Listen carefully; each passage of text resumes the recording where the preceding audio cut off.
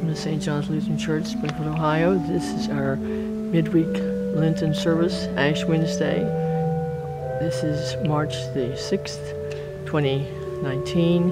We're happy to have you worshiping with us as we receive the imposition of the ashes.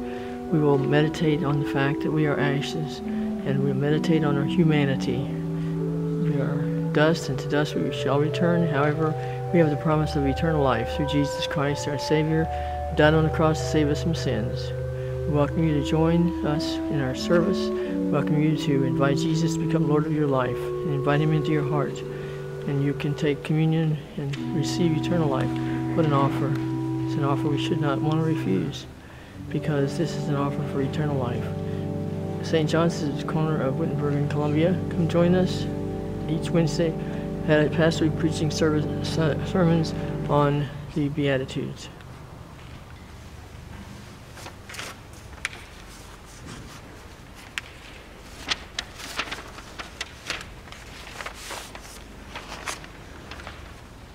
Good evening, and welcome to our Ash Wednesday observance. The service is almost completely contained in the bulletin. I hope you picked up as you came in. There are one or two changes. First of all, as you see, the hymns are printed. However, all but one hymn is in your hymnal, so I will announce the hymn number as well in case you'd like to read the music along with the words, which some people do.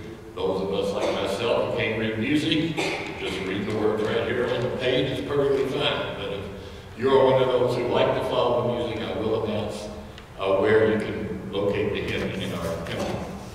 Also, on the back, the offering and the prayers are out of order. The prayers will come after the sermon, then the offering. Then, what is not printed here, we will do the communion liturgy. That time I will ask you to take out your hymnal. We will begin with the Great Thanksgiving on page 152. Then we will go directly to the Eucharistic prayer, which will be prayer 4 on page 133. So you may want to mark that with a ribbon. Then we'll do the Lord's Prayer, the distribution, post-communion prayer, benediction, and final hymn. So, with that in mind, I invite those who can do so without difficulty to please stand as we begin our Ash Wednesday observance with Lord Jesus, Think on Me, which is hymn number 599 in the red portion.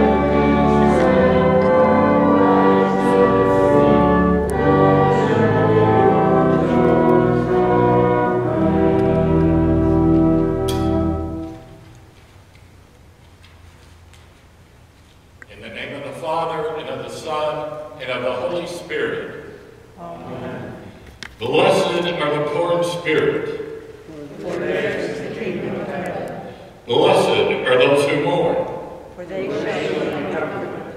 Blessed are the meek, For they shall inherit the earth. Blessed are those who hunger and thirst for righteousness, For they shall be satisfied. Blessed are the merciful, For they shall receive mercy.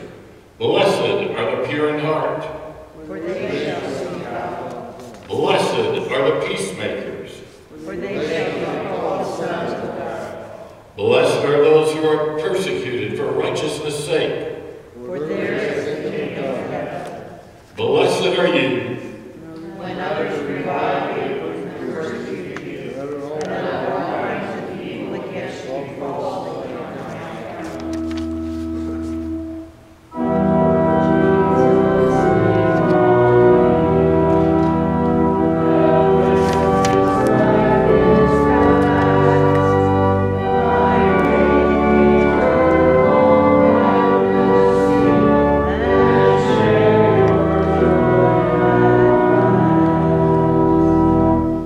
You may now come forward to receive the imposition of ashes.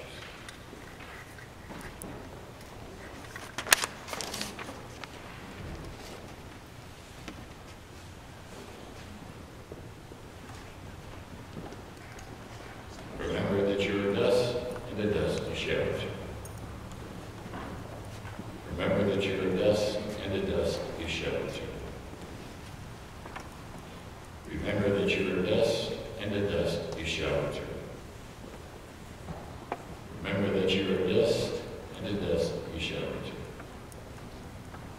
Remember that you are dust, and the dust you shall return.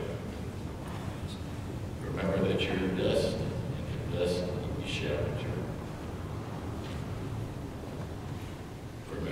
are dust, and the dust you shall return. Remember that you are dust, and the dust you shall return. Remember that you are dust, and the dust you shall return. Remember that you are dust, and the dust you shall return. Remember that you are dust, and the dust you shall return. Remember that you are dust, and the dust you shall return. Remember that you are dust, and the dust you shall return. Remember that you are dust, and the dust you shall return. Remember that you are dust, and the dust you shall return. Remember that you are dust, and the dust you shall return. Remember that you are dust, and the dust you shall return. Remember that you are dust, and the dust you shall return.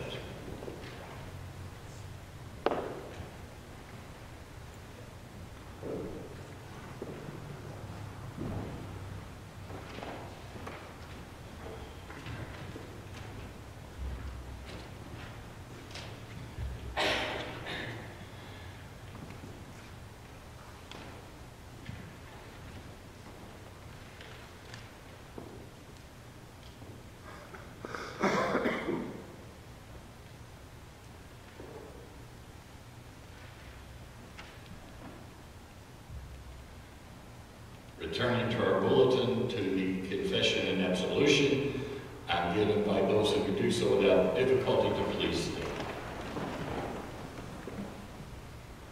We are dust, and to dust we shall return. But our God is faithful and just. When we confess our sins, He covers us in His righteousness and gives us new hope. Most merciful God, dust is our destiny. We are impure. We are at war against you and our fellow human beings in what we say, in what we think, and in what we do. We have even left undone the good things you have commanded us to do. We do not deserve the kingdom of heaven. Out of the depths of your perfect grace, please forgive us for the sins we have committed against you and against one another. Wash us clean and turn our rags into white robes, so that we will rise from the dust of ashes to the glory of your grace. Our merciful Heavenly Father sent His Son, Jesus, who is righteous, merciful, and pure in heart. He is the one who has, by His cross, made peace between evil sinners and a righteous God. Jesus Christ rose from the dust of death to life again, so that we are made to live before God in righteousness and purity. It is by his grace that I announce to you the forgiveness of all your sins, in the name of the Father, and of the Son, and of the Holy Spirit. Amen. You may be seated as we now sing, "Today Your Mercy Calls Us," in your book.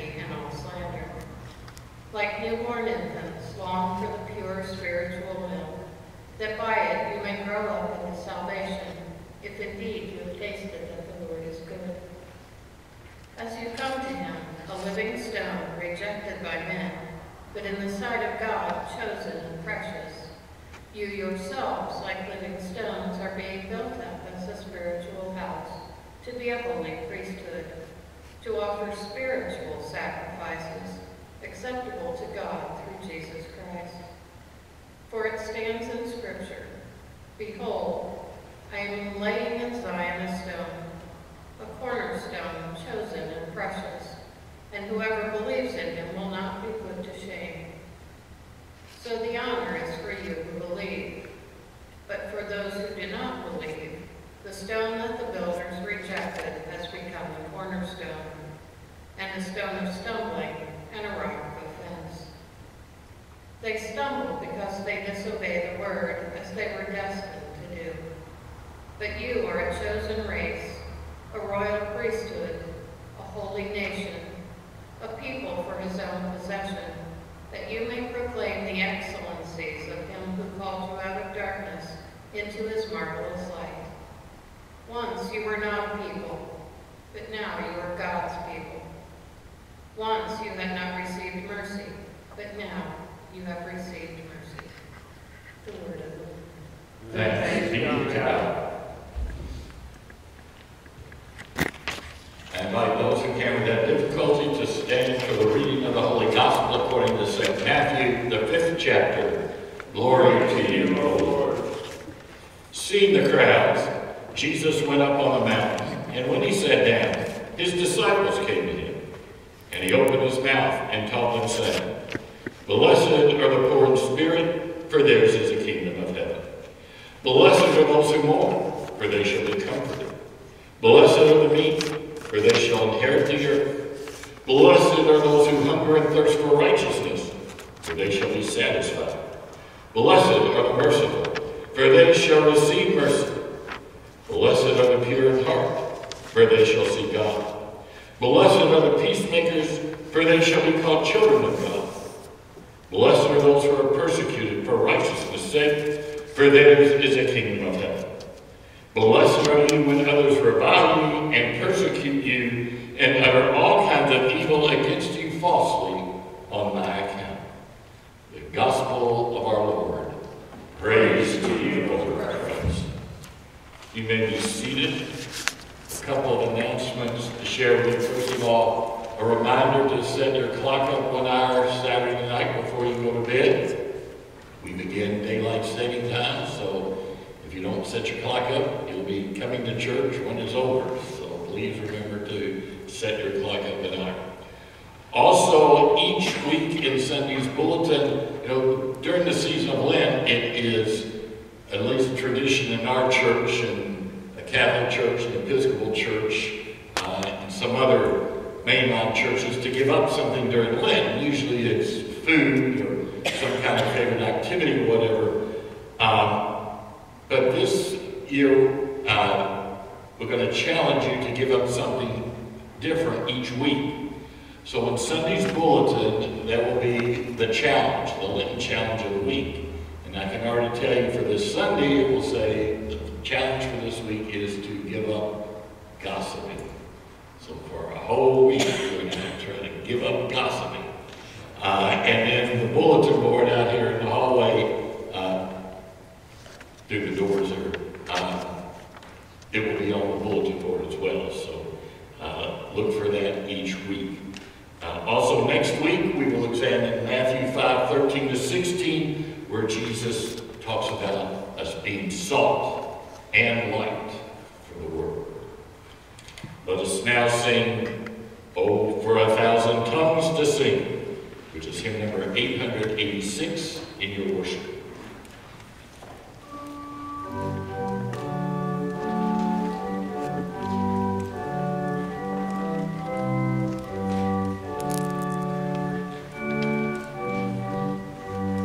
This hymn was written by Charles Wesley in the 1700s. He was one of the founders of the Methodist Church. Very wonderful hymn, Oh, for 1,000 Tongues to Sing, written by Charles Wesley.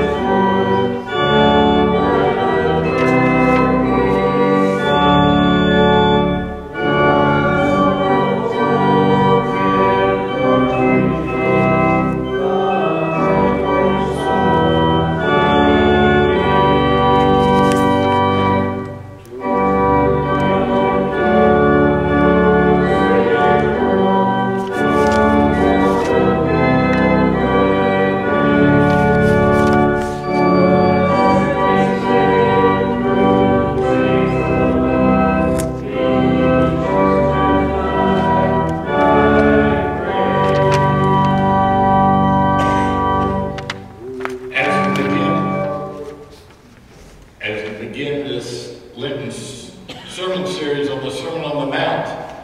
Tonight, the sermon is entitled, Blessed Are You. Grace, mercy, and peace to you from God our Father and our Lord and Savior Jesus Christ. Amen. Blessings are easy to receive these days. Just sneeze on an airplane and immediately one or two or more people will say, bless you, or gesundheit, depending on how they grew up.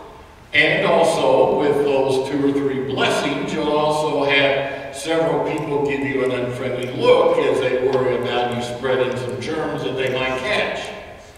If you have a cold or allergies, then you receive all kinds of blessings from people every time you sneeze.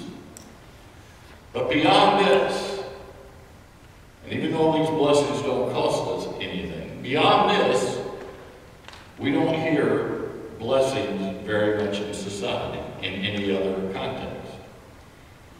And we compare that or contrast that to the Bible, where in the Bible we see God blessing people all over the place. And his very first blessing comes in the very first chapter of the book of Genesis, where on the 5th day of creation, God says in Genesis 1:22, and God, after creating the birds and fish, and God blessed them, saying, be fruitful and multiply, and fill the waters in the seas, and let birds multiply on the earth. Later on, God blesses Noah. God blesses Abraham and sends him packing to a new land that he knows nothing about. And yet, as he goes on that journey, having faith in God and being obedient to God, God continues to bless him over and over and over again. And then we come way over to the very last book of the Bible, the book of Revelation. And in the book of Revelation, God gives us no less than 7 blessings throughout the book. Blessing. The word in the original New Testament, which was written in Greek, is a Greek word makarios. At the front end of this word, you can hear the word mak, which reminds us of macro. Macro meaning to make large or to make long.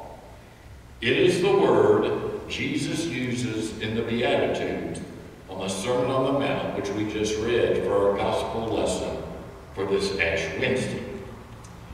To bless someone is to extend or make great that which one has by giving it to another.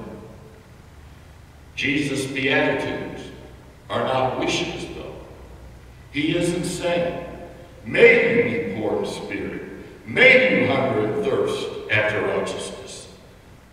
Instead, he isn't saying these as a wish, but instead these Beatitudes are descriptions of his disciples, including us, as we live and witness to the kingdom. More than that, the Beatitudes are exclamations, even celebrations of those who will follow Jesus.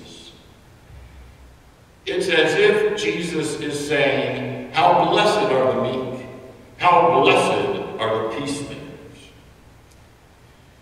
Given how early this sermon comes in Jesus' ministry and the slowness of his disciples to grasp the kingdom, one can only admire Jesus' confidence that the kingdom would take hold in people's lives.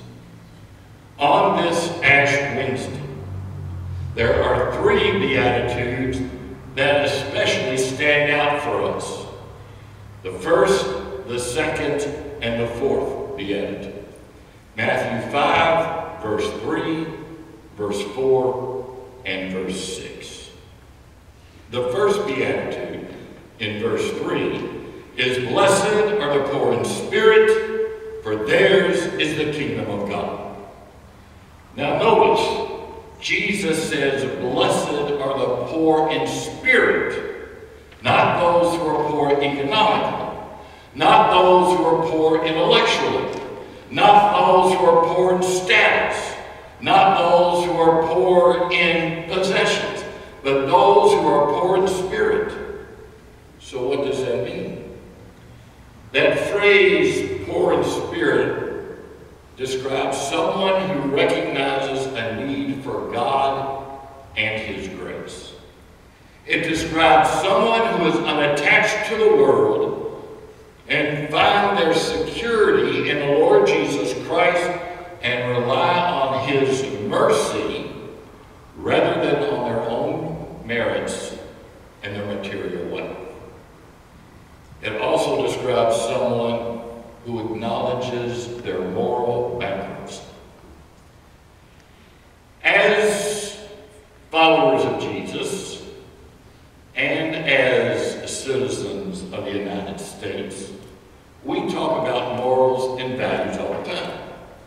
We talk about the importance of remaining focused on and continuing to teach the morals and values that our nation began back after the American Revolution and the signing and put into practice the Constitution of the United States. We're always talking about that. We should never leave those morals and values.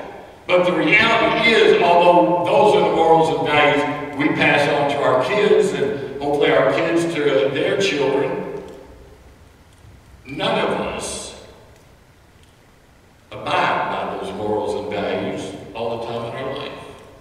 All of us are guilty of breaking them at one time or another because we all fall short, all sin and fall short of the glory of God. So that is why this description of poor in spirit says those who recognize they are morally bankrupt. Recognize the fact they cannot fulfill these morals as they should. Somewhere along the line in the values, we break down. And whether it's a big breakdown or just a little teeny-weeny breakdown, it's still a breakdown. It's still a sin. So when we're poor in spirit, we recognize we can't earn salvation. We must rely on the Lord Jesus Christ. We come together tonight poor in spirit. That is, we come with nothing to offer God but our sins and our needs. It's just like the old hymn says, just as I am, without one plea. Found in Martin Luther's pocket shortly before he died was a scrap paper with several notes scribbled in his own handwriting. Among the notes to himself was this one, quote, "This is true. We are all beggars," end of quote. Now, what did Martin Luther mean by that? The phrase, "this is true," refers to the gospel. That the gospel is true. That salvation comes from God's love that is so great for us, He sent His only Son into the world to suffer and die so that we might live. And so, this is true, is that the gospel of Jesus Christ is the truth for salvation. We are all beggars means that we cannot earn our salvation. That we are just like beggars before God. God is not impressed with our social standing. God is not impressed with what families we're descended from. God is not impressed by our amount of material possessions. God is not impressed by how much influence we have. Because one little sin fractures that relationship with God. So we are like beggars, begging for just a morsel of bread to sustain our life. And God heard us begging. And so He sent us Jesus Christ. To us, cross-marked sinners, this very day comes the kingdom with all the grace and forgiveness we need to be blessed. And it's only Jesus who can give this blessing because only Jesus ushered in the kingdom of heaven by emptying himself and taking on the form of a suffering servant for us. He didn't do it for himself. He did it for us. He earned this blessing for us by becoming poor in spirit in our place. His humility took him all the way to the cross. There, on the cross, he preached his great sermon on the Mount. Another blessing, which is especially ours today, this Ash Wednesday, comes with Jesus' second beatitude. Verse 4, "Blessed are those who mourn, for they shall be comforted." Now, when we hear that phrase or that beatitude, we more than likely mostly think of someone who is grieving or mourning over the loss of a loved one, or someone who is grieving or mourning over the results of a natural disaster like what just happened in Alabama, or over a man-made disaster, which we see happen every now and then when a bridge isn't made properly or a building isn't made properly and they collapse under their weight due to faulty construction. Maybe it's because the contractor used too cheap of a grade of concrete in order to save money, whatever. But we see man-made disasters as well as natural disasters. And that's what we usually think of. But this is what the word translated as mourn really means. Those who lament the present state of life, weeping for the sins that they commit, as well as the sins of others, and grieving at those times when the saints are persecuted for the faith. It also means to be mourning or having grief over sin and the condition of the world. So that is what Jesus is specifically referring to when he said, "Blessed are they who mourn, for they shall be comforted." And in this grief, this mourning, we have what is called, through our faith in Jesus, the blessing known as godly grief. This is something that St. Paul reminds us about in his second letter to the Corinthians. In 2 Corinthians chapter 10, verse 7, St. Paul says, quote, "For godly grief produces a repentance that leads to salvation without regret, whereas worldly grief produces death." End of quote. So as followers of Jesus Christ, we mourn for the sins we commit in the sinning of the world, but this is a godly grief which brings us to repentance. Repentance then brings us to salvation, and we have no regrets.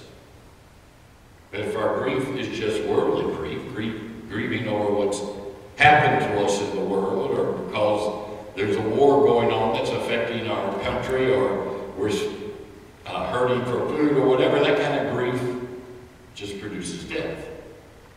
Or godly grief produces life.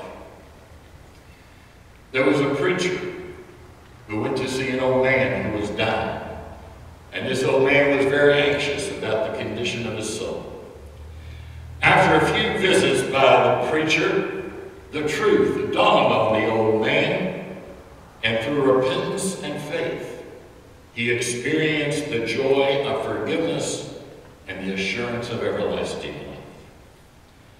Just before he died, he said to the preacher, quote, "I feel like such a sneak because I've served Satan all my life, and only now, at the very end, have I yielded my heart to God." Godly grief.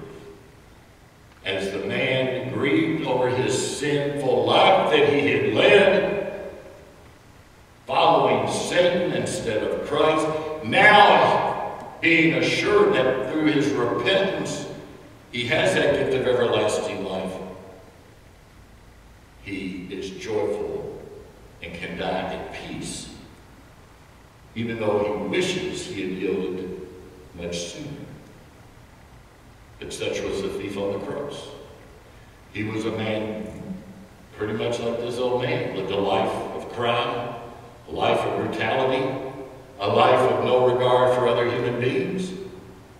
But as he is dying on the cross, he confesses Jesus, and Jesus promises him paradise. Another way of understanding godly grief is you may recall a few times in your life when you deeply disappointed your parents or parent or grandparents and or whoever raised them. No doubt you can remember the look on their faces and maybe even some of the words they said to you. The sadness you felt inside was profound. Some people never get over that sadness. The same is true many times over in our relationship with our Heavenly Father. Sin is not objective or neutral. I know today's society tries to convince us that sin is objective. It's whatever you think sin is. And no one has a right to give you a bunch of demands of what sin is, and that if you do them, then you are in danger of damnation. Or they try to tell us that sin is just part of life and it really has no effect. Well, that is grossly wrong. Sin is not objective. It is not neutral. For when we sin, we deeply disappoint a loving Father, and it leaves us sad. It's this godly grief combined with our faith that brings us to repentance. In sorrow, we turn from our sin and embrace the cross of Jesus Christ, and we are forgiven. Forgiven. For no matter what we have done, we are forgiven. It is not something the devil can take away from us. It's not something the world can take away from us. It's not something an angel can take away from us. Because the forgiveness comes from God through Jesus Christ, and therefore it cannot be changed or taken away. Here again, only Jesus can give us the comfort we need. We have the comfort of our Father's forgiveness because Jesus bought our forgiveness, and it cost him dearly. It cost him his own life. This Son did not disappoint his Father. He took our sin upon himself and died for us. This is why Jesus is the only one who can comfort us in our godly grief over sin. And in the third blessing, the third beatitude that comes to us this Ash Wednesday is the fourth beatitude in verse 6. Blessed are those who hunger and thirst for righteousness, for they shall be satisfied. Notice once again, Jesus is not talking about physical things. He does not say, blessed are those who are hungry for food and thirst for drink. He says they are hungry and thirst for righteousness, for a right relationship with God, for the ability to be able to stand in the presence of God, not through what they have done, but because of being washed in the blood of our Lord Jesus Christ. It is worth noting that this blessing clearly flows from the others before. It is not enough to be humble. It's not enough to be repentant or meek, for that matter, which is the third beatitude, blessed are the meek. No, there's more. This beatitude, or this beatitude by itself, would leave us alone with God. Now, being with God is not bad. We want to be with God. But we don't want to be alone. We want to be in a community of others who believe in God. That's the kind of paradox, if that's the right word, of Christianity. It's an individual faith in the sense that you have to believe for yourself. You can't rely on the faith of your grandparents or your parents or your brothers and sisters or your spouse. You must believe in Jesus Christ yourself. But at the same time, it is a faith in which we believe in a community. That we are part of a community of faith. That we are part of a fellowship of faith. And therefore, being with God, we want to also be with others. And this fourth beatitude is telling us, reminding us, that we have a life to live and people with whom to live it.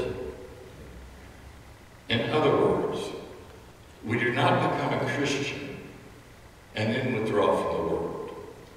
We do not become a follower of Christ and then break off our relationships. In the early church, there was the belief that in order to be the best Christian you could be, you would go off by yourself and be a hermit. Live by yourself. Have no contact with people. Have no spouse. Have no children. Because all by yourself, you would be less likely to be tempted. And so you would go off by yourself with the scriptures and study the scriptures. I don't know how you ate and drank because you weren't working. You weren't in a city. And some of these hermits went out into deserts and stuff, so I don't know what they survived on. But it was a belief by being like that, you had a better chance of salvation. That's not what Jesus taught us. He said we're a flock. We're supposed to be together. And as the church, we are in the world, but we're not of the world. Instead, like we'll hear next week, when Jesus talks to us about being salt and light, we are to be the salt and light for the world. The seasoning and the light to show them the right relationship with God. So our hunger and thirst for righteousness reveals in us a deep desire to be right with God and right with one another. In the best-selling nonfiction book in 2008, which was then turned into a movie in 2017, same kind of different as me. If you haven't seen the movie, I would recommend it highly. If you have Netflix, it's on Netflix. But it's a story about a husband and wife, and they're having troubles in their relationship. And they start working at a food shelter, or at a shelter during giving out food. And they come in contact with this homeless man named Denver Moore. And as the movie goes along, they begin to develop this relationship with each other. And eventually they help Denver rise out from being homeless to actually being a productive member of society. The sad part of the movie is, after the husband and wife are back together and forgiving each other and are back in love, the wife develops cancer. And toward the end of the movie, the wife dies. And at the funeral, Denver Moore, this former homeless sage of wisdom, says in his eulogy of a wife, quote, "There's something I learned when I was homeless. Our limitation is God's opportunity. When you get all the way to the end of your rope and there ain't nothing you can do, that's when God takes over in the world." So it is with our yearning for righteousness. If we try on our own, we will always end up at the end of our rope. The righteousness we seek is only a righteousness God can give through Jesus Christ, and it does not come cheap. It costs the life Jesus Christ on the cross. This is a righteousness of heart which we receive through our faith in Jesus Christ. His perfect righteousness becomes ours as we place our trust in him. That's one of the definitions of the word to believe. It means to trust in someone. It means to have confidence in them. It means to place your life in their hands. And that is what we do when we believe in Jesus Christ. We trust him completely, we have confidence in him completely, and we take our life and we give it to him. From his righteousness, then, flows all of our right decisions, our right relationships, and our right actions, causing us not just to be satisfied, but to be blessed in Christ. As we begin this Lenten journey, as we make our way through life, we Christians will look different from the rest of humanity. Our Christ-like humility, our godly grief, and our righteousness of faith make us unique. And these blessings of Christ, we can look at each other and say, you are the same kind of different as me. Amen. The peace of God, which passes all understanding, keep your hearts and minds through Christ Jesus. Amen. You would return to your bulletin. You notice it says prayers, and it says each petition ends with, Lord, because of your mercy, and you respond, blessed are we. Let us pray. Lord, because of your mercy, blessed are we. Lord Jesus, we thank you for opening your mouth and teaching us. You have called us blessed, and so we are. Because of your perfect life, your crucifixion on the cross, and your resurrection from the dead, we are blessed beyond all people. Lord, because of your mercy, blessed are we. Lord Jesus, as your people, you have called us to open our eyes to those who are poor, those who mourn, those who are meek, and those who hunger and thirst. Make us merciful, so that we not only see, but also help those who are in need of help. Make us your hands and feet for service in this world. Lord, because of your mercy, blessed are we. Lord Jesus, you have taught us to be peacemakers. Use us to properly influence our government, to rule according to your will, and in the wisdom only you can provide. Make every leader around the world compassionate and peace-loving. Lord, because of your mercy, blessed are we. Lord Jesus, you bless your people with the miracle of health and healing. Surround all those who are ill with your presence and your love. Give them the blessing of people who are wise, willing, and ready to serve them in the best possible way for restoration of body and soul. Lord, because of your mercy. Lord Jesus, we thank you for all those who were persecuted for righteousness' sake and have given their lives for the sake of the gospel. We also thank you for those near and dear to us who influenced us in the faith and now live and walk with you. Their reward in heaven is great due to the boundless depth of your grace. Lord, in your mercy, blessed are we. Into your hands, Lord Jesus, we place all our needs, knowing that you are the only one who can bless us in measure beyond our wildest expectation. Amen.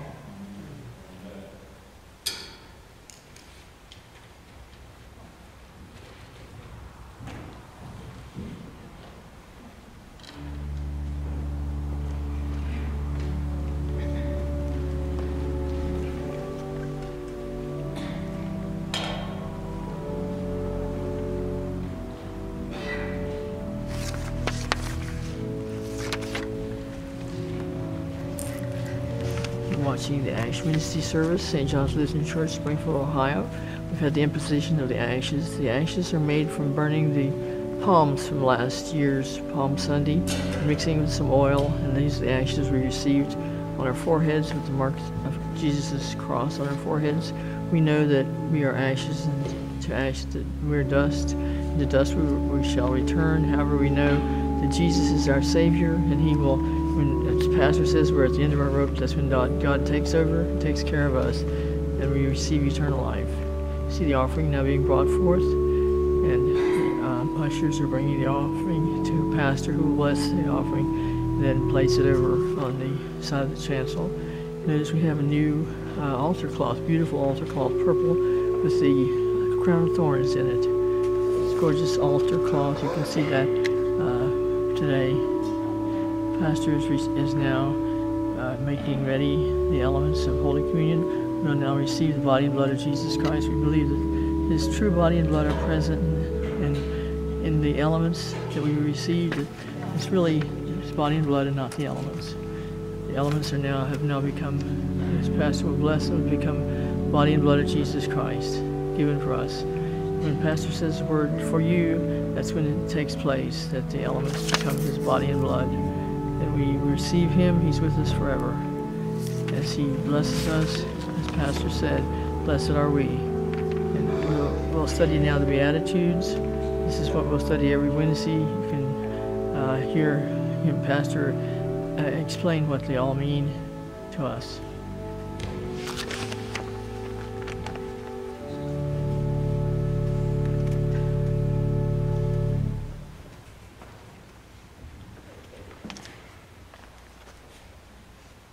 St. John practices an open communion for all those who are baptized and believe in Jesus Christ as a personal Lord and Savior. We believe His body and blood are truly present as we gather at His table. And are of communion age in their own individual congregations. You're invited and encouraged to come forward with us this day as we gather at the table of our Lord. We continue with a great thanksgiving on page 152 in the front of your red worship. And I invite those who came without difficulty to please stand. The Lord be with you. And also with you. Lift up your hearts. We lift them to the Lord. Let us give thanks to the Lord our God. It is right to give praise. Blessed are you, O God of the universe. Your mercy is everlasting, and your faithfulness endures from age to age. Praise to you for creating the heavens and the earth. Praise to you for saving the earth from the waters of the flood. Praise to you for bringing the Israelites safely through the sea. Praise to you for leading your people through the wilderness to the land of milk and honey.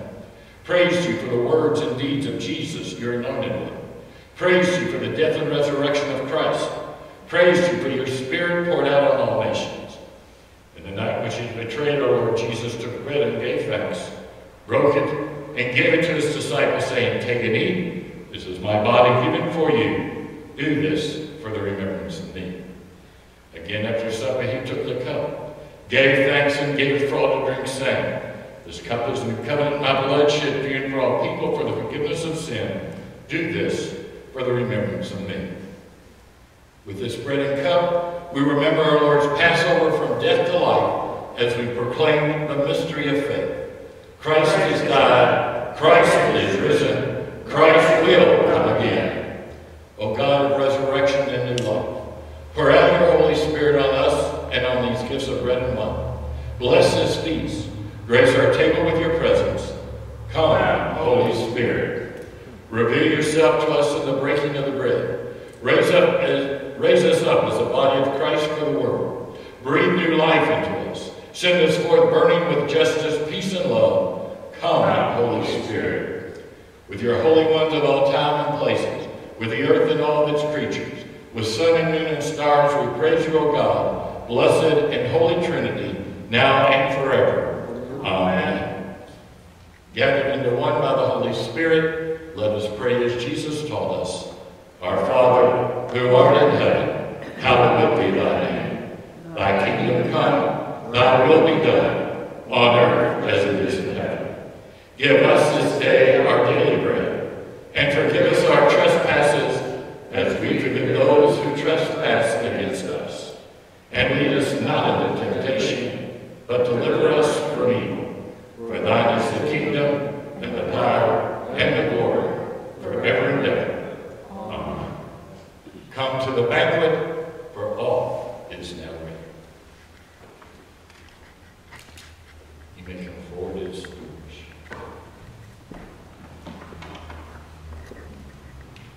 The body of Christ given for you. The body of Christ given for you.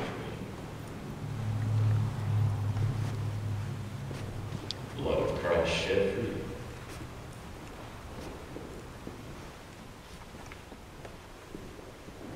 Blood of Christ shed for you.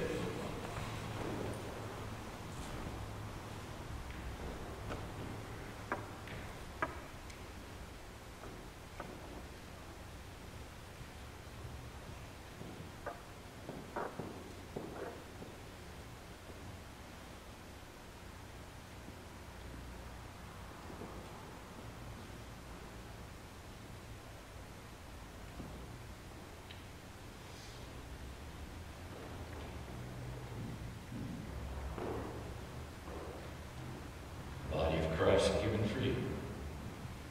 The body of Christ given for you. The body of Christ given for you. The body of Christ given for you. The body of Christ given for you. The body of Christ given for you. The body of Christ given for you. The body of Christ given for you.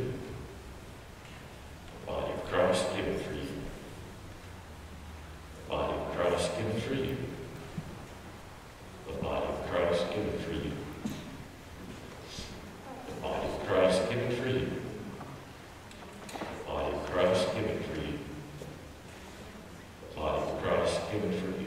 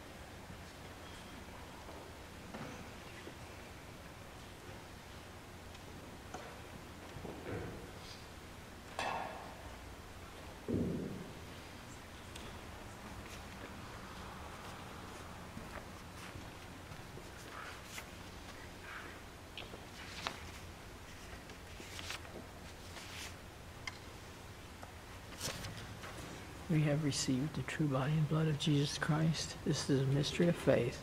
Jesus has said, "This is my body," and it is true. We believe it that it is his body. This is my blood. We believe that this is true, that this is my blood. This is mystery of faith. We receive his true body and blood, as he said. Body of the Lord Jesus Christ and his precious blood, strengthen and preserve you in true faith until life eternal. Amen. Let us pray. Almighty God, you provide the true bread from heaven, your Son, Jesus Christ, our Lord. Grant that we, who have received the sacrament of his body and blood, may abide in him and he in us, that we may be filled with the power of his endless life, now and forever. Amen. Almighty God, Father, Son, and Holy Spirit, bless you now and forever. Amen. We conclude our worship with the Church's One Foundation, hymn number 654, in the back of your worship. Hymn on the page in your bulletin board, 654 in the back of your worship.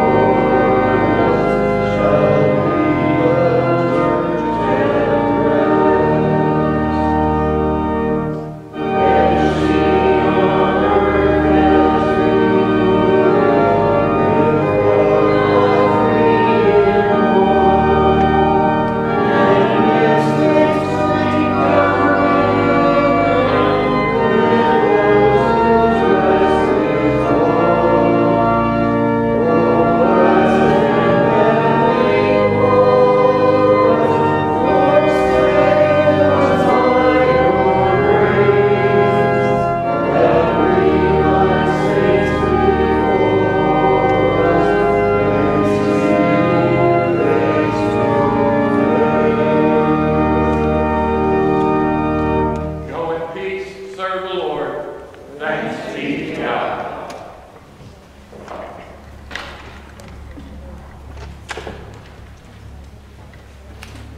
This is the conclusion of our Ash Wednesday service, which has occurred on March the 6th, 2019.